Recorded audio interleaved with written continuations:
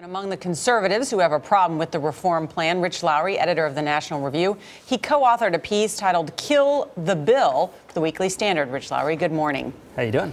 Okay, I'm looking at the Wall Street Journal editorial page today, conservative, which says the GOP is splintered and confused on immigration, and this has left the party with no coherent or winning message. Is there a civil war in the Republican Party on this issue? There are divisions on this issue. There's no doubt about it.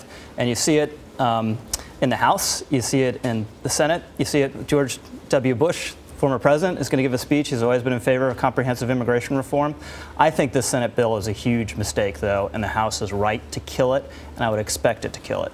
So, Rich, what do you make then of the Congressional Budget Office report that says there are huge economic benefits to passing it, that it'll also cut the immigration problem effectively in half? I mean, but you say passing this bill is worse than passing nothing. Well, they say by a third or a half, and that's assuming it's actually all going to be implemented, which I think is a very dubious assumption. We've gone through this story before in 1986. We passed a similar bill, an amnesty with promised enforcement in the future. The enforcement never actually happened.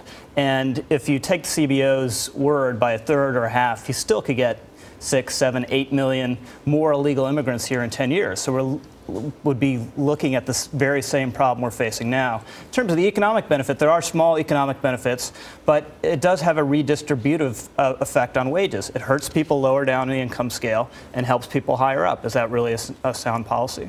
Is it a sound argument to say because a bill's not perfect, you shouldn't pass it at all? Well, it's not just that it's not perfect, it's deeply flawed.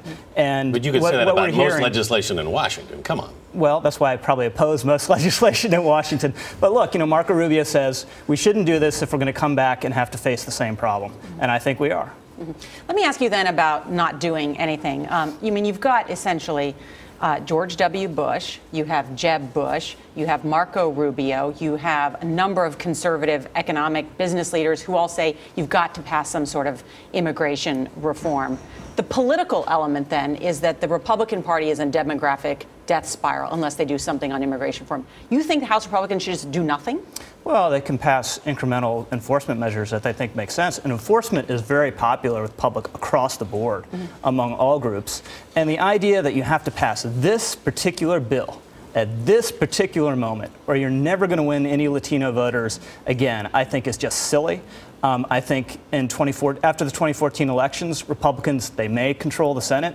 Then you can work this thing from the opposite end. You can pass it all with Republican votes and pick off some Democrats, sort of the opposite strategy Chuck Schumer has had here, and then dare President Obama to veto it. All right, Rich Lowry, good to see you. Thanks so much. Thank you very much.